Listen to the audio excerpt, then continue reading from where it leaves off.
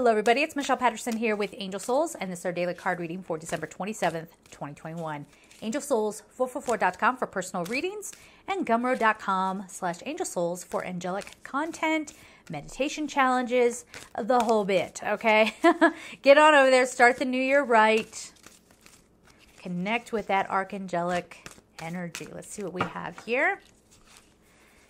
We have Eight of Ariel. Okay, so this is interesting. Take great pride in your excellent work. Practice makes perfect. Consider getting additional education or training.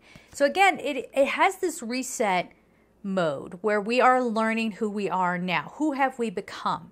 So this is the study of you. That's what's going on here. And you might find that you need to educate yourself on a better way of eating or exercising, or this could be spiritual practice too. You know, this can be getting to a deeper understanding of why you function the way that you do. Get with a therapist, okay? That can help out immensely.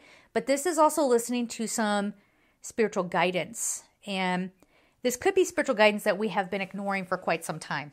I think that is definitely something that could potentially be going on here. And now you can't avoid it.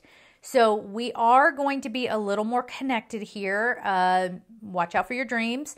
Of course, your dreams are going to be probably, for some of you, very vivid. You might wake up with a very strong feeling. You might wake up feeling like you had just astral projected. We're in for some weird times, but it's about understanding ourselves on an energetic level. That is what we are, educating ourselves about. All right. So we're going to leave it there. I'm sending you all so much love and take care.